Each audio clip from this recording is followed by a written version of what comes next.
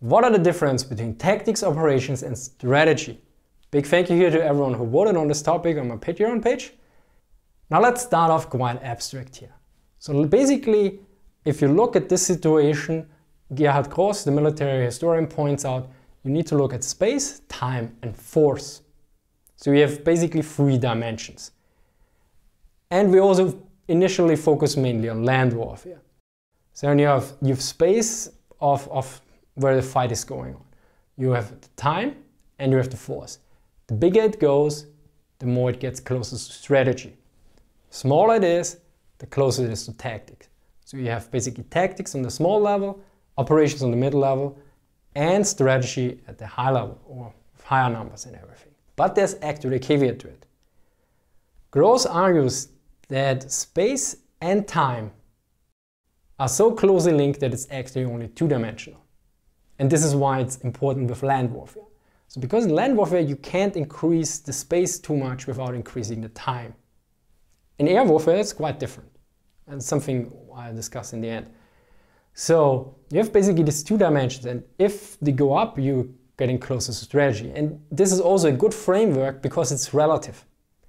So for instance, what in an operational level in the Second World War is different from an operational level nowadays, because we have small armies usually. At the same time they're usually faster. And another way to see this is the more direct and immediate something is, the closer it is to tactics, and the more indirect it's closer to strategy.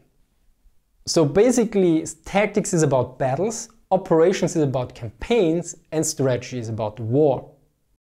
And very important, strategy is usually determined in different ways. We're talking mainly about military strategy here. There's also national or grand strategy, which also has economic strategy, information strategy and other aspects submounted on it. So these are the basic differentiation. So now at first let's look at tactics and strategy, and then let's look at operations, because operations is the link between the 2 and also the youngest of the terminology, and tactics and strategy are usually quite often used outside of military aspects, whereas operations is usually, even for the history buffs, the operational level is sometimes, okay, what is this? It's the thing between, and it's also even for not layman, it's sometimes a quite fuzzy term. So let's begin with tactics. It's come from Greek, from tactos, which means ordered or arranged. So this comes back to formations, fighting in formations. It was originally a military term, and nowadays you can hear it all the time, also in civilian jargon, for tactics, for business or something else. And basically you could say it's the art of fighting battles. And it's all the means that are available to a commander to achieve his goal, to overcome the enemy with force. So it's all around combat usually. Tactics in the military is all about combat. Or in other way, to solve battlefield problems. And it's usually very specific time and place. Again, space, time, so there's very specific time and place. It's tactical level. About firepower and maneuver. And tactics are usually very dependent or closely related to technology, because technology can make a major impact. A mortar allows you to bring forward direct infantry support with indirect fire. For instance, with artillery, you usually had to call it in, but you have a mortar now, and you can bring the mortar, because it's rather light, it's still heavy if you have to carry it, but in relative terms it's rather light, you can bring it to you and you bring it forward. This immediately changes your tactics, how you can go forward with this. Where strategy and other aspects, again, are less immediate, less direct, so that it influences in a different way. So it's about defeating the enemy force, and the main focus is the battle. And for the size, for the Second World War, basically tactics go from the squad with 10 men up to corps level, a small corps with 40,000 men. So nowadays it's a bit smaller usually, but in this instance you can talk about from 10 men to 40,000 men. If that's an engagement, it's usually a battle, it's more on the tactical level. You're not on the operational, and you're definitely not on a strategic level at this point. Of course, for another period and another time where way less forces were involved, 40,000 men could be the whole army. could be the whole force of one nation or even the whole population. So again, very important to see it in a relative context with space, time, force. Now, next strategy, which is the highest or the biggest one, and it's also from Greek strategia, the art of leadership.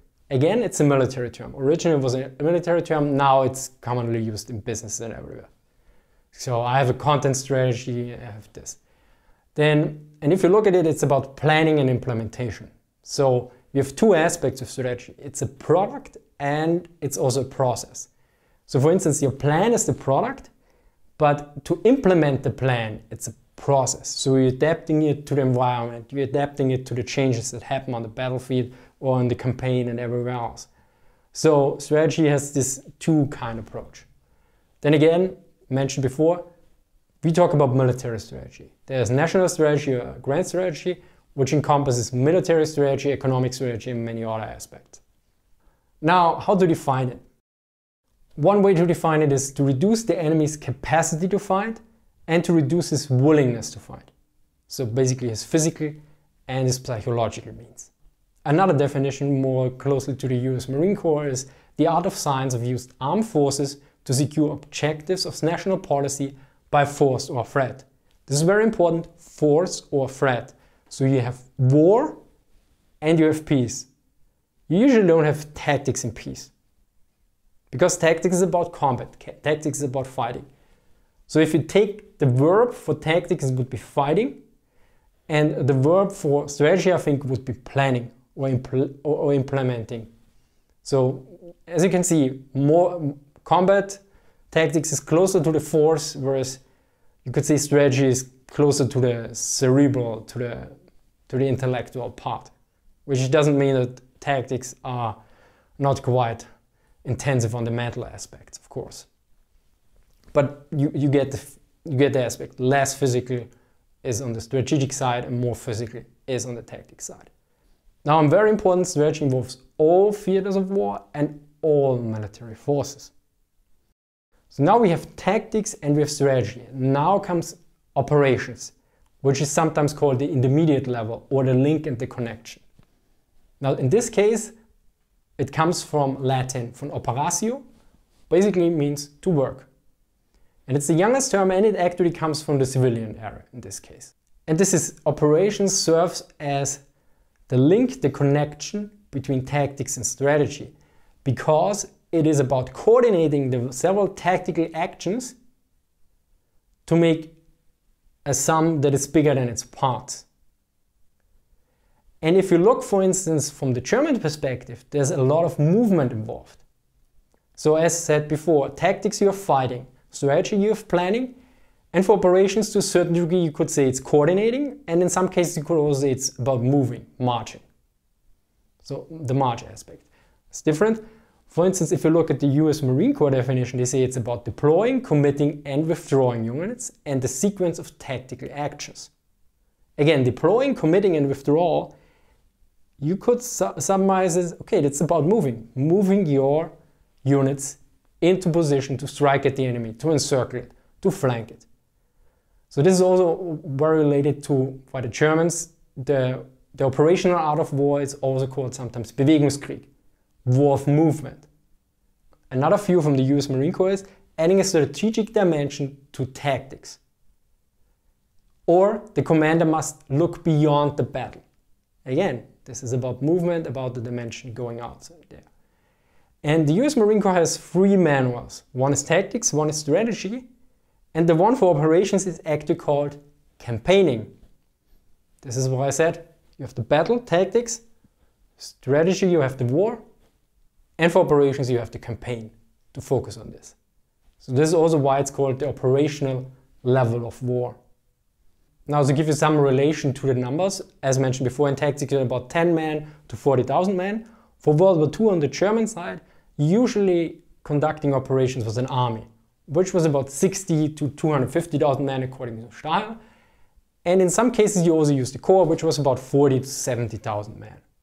So this was more exceptional, this was usually a panzer corps. And nowadays you basically go one level less. So you would say corps is doing this, and sometimes even a division would doing operations. But again, we have different force numbers nowadays. Now initially I said this is mainly focused on land warfare, and there's a very good point for this, because one Air Force channel, US Air Force channel, basically criticized this terminology, at least for Air Forces, very strongly, because he said it doesn't really make sense. And I read this quote now, and he notes, to an airman this is meaningless. My tactical fighter, in parentheses tactical, flying to Baghdad, in parentheses operational, kills Saddam Hussein, in parentheses strategic. So finally, in talking about airplanes and air operations, I keep as far from these words as I can.